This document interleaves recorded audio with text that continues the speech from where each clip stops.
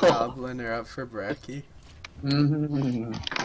Is that what you do, Leo? Do you eat that shit for brekkie? Dude, speaking of eating shit, Liam's mom came into Liam's room. No, no, oh no! Story today. This is so good.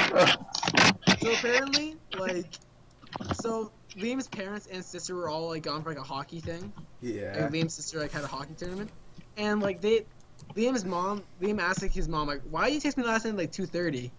And they asked me if I was awake. She's like, "Last night was a bad night." She's like, Liam's like, "Explain."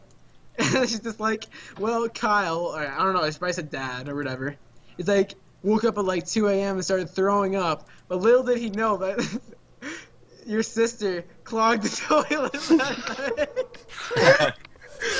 Wait, Caitlin clogged the toilet? Yeah, dude, she does all the time. Oh my god.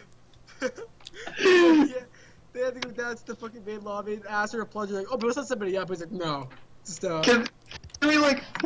throws up in the toilet like a shit ton, and then he goes to flush, and it like starts to overflow.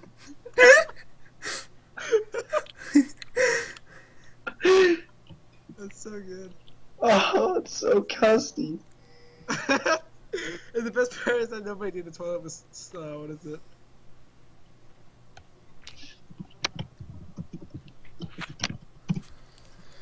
Oh, Where are you at? Come on, Raga. I fucking shed a tear. Like, yeah, it's like, oh, we can send somebody up to plunge it for you, but it's like, no, I can do it. Oh man. That's so awkward going to the desk at 2:30. Yeah, like, can I get a plunger? It's like, what is going on?